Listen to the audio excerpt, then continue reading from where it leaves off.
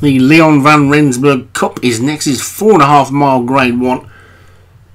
And at the top, Captain Memorial, Leon van Rensburg, Mayhem and Ice, Darren Thompson, National King and National Prince, Joshua Sutherland, Ronaldo, Matt Cooper, there on time, David Hooley, Tinsin Final, Padraig Hogan, Argyle Star, Paul Parsons, Shimmer the Fay, Padraig Hogan, Dackler Wall, James Shea, First Coalition, Leon van Rensburg, Frozen Hope, Darren Thompson, and Shona Fabiola for David Robertson. A level weights, they're away and racing a level weights 4.5 mile Grade 1 the week before the Grand National. Makes absolutely no sense to me whatsoever. Never has done. I understand why this race is needed, but I don't understand why it's needed this week. This race should be run about week 6 or 7.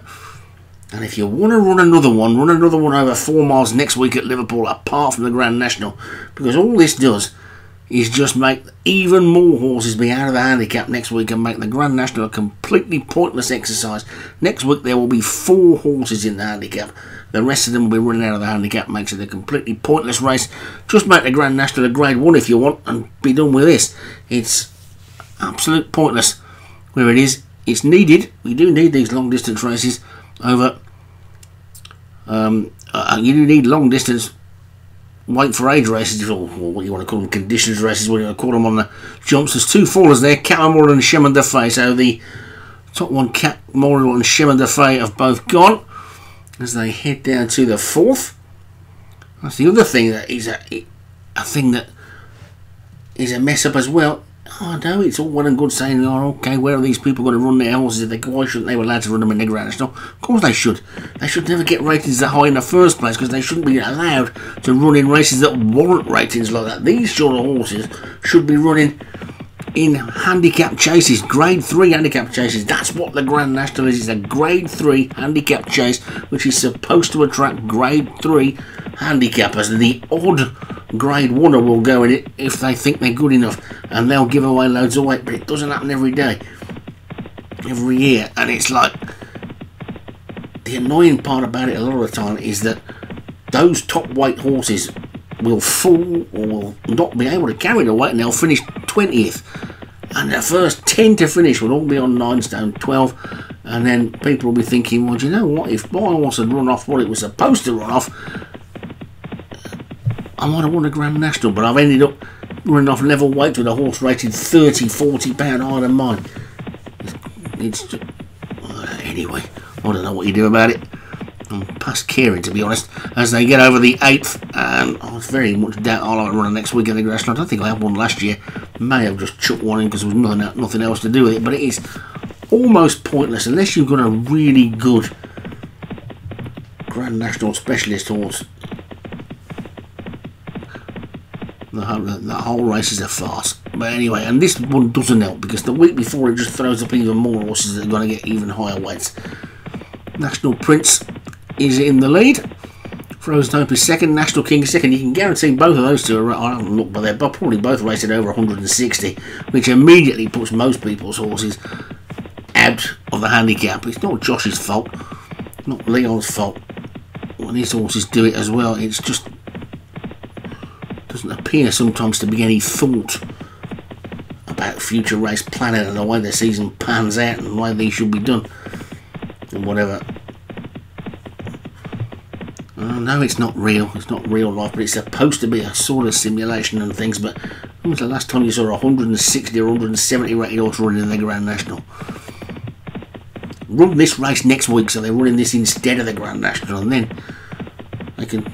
The Grade 1 trainers can take their Grade 1 wins next week.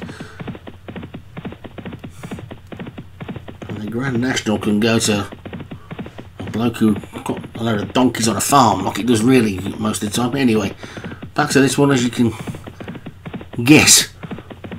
Not overly enthralled about the only fictitious race at the Cheltenham Festival being this one. And again over the 12th. Which is the water, nothing will happen at that, it never does. National Prince is the leader, Frozen Hope is second, National King is third, Ronaldo is fourth, and Tinsin Fire and Shona Fabiola is after that one.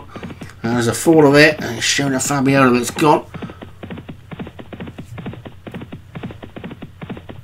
National Prince in the lead as they get to the 14th. Frozen Hope and National King, then Ronaldo, and Tinsin Final. Another interesting thing about it is one of the people who champions it the most about needing these long distance Grade 1 races is John Morgan, and he hasn't even got a runner in it. There definitely needs to be some sort of shake up over these long distance races if you're going to make it worthwhile, because they're over the 15th. Still got 15 more to get over. Can I keep waffling for the whole of this race? I'm sure most of you have turned it off by now. Anyway, they go over the 16th. There's National Prince in the lead. Frozen Hope second, National King third, Ronaldo fourth. Tinsin Final, they're on times up there in that little group as well, with Mayhem on Ice leading the second group as they get to the 17th. Which they're all over okay, although Ronaldo didn't jump it all that well. If that was the footballer Ronaldo, he'd have fallen over and rolled around for 10 minutes after hitting the fence that hard. And it's National Prince in the lead. Frozen Hope second.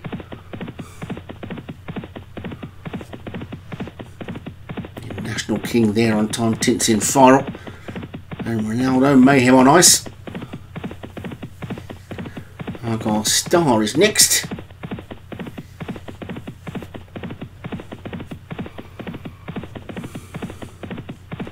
The National Prince is in front, and just one more chance to give him a bit of a shout out, because he had a rotten day one, Joshua Sutherland, and he took his horses out of the handicap, the 3 mile handicap, because he didn't want to blow the handicap. So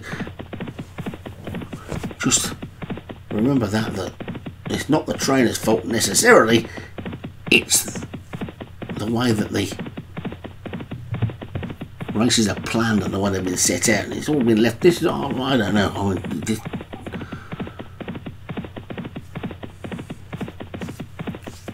the races we have been pretty much the same for the last 10 or 11 seasons. You get the odd change, it's changed over to 13 a day from 10 a day, get a few added, but a lot are still in the same places. A lot of races named after people I've never heard of. Maiden races at the beginning of the season from people who've been long gone, banned for cheating, and they've still got races named after them. It really is time for a massive overhaul if this thing is going to carry on, because it's a different thing now to what it probably was in season 3 or 4. There are some of you who were around then, I gather.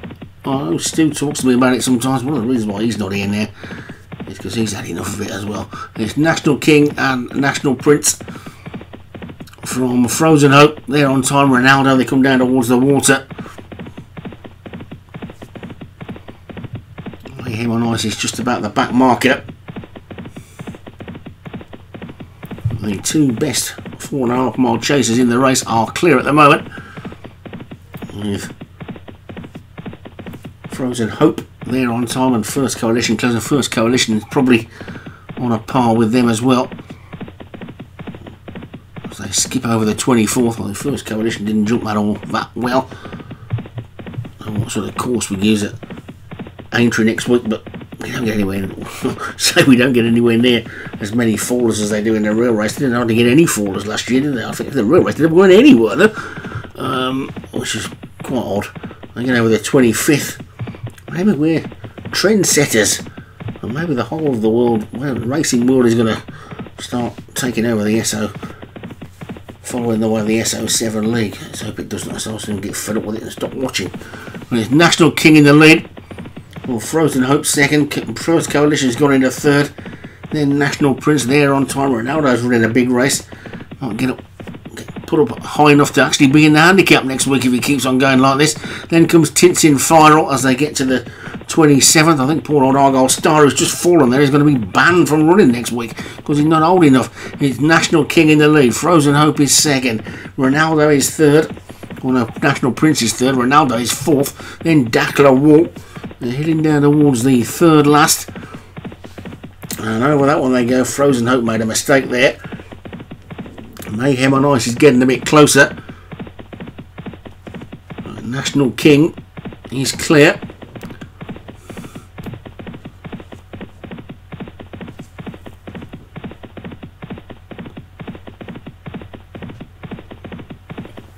With just 2 to get over.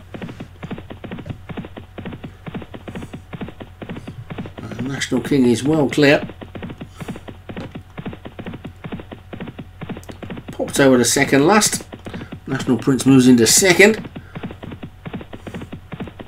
And there you go, just in case there was any doubt anything else was going to get into the handicap next week, National King's going to go up with £10 after this probably.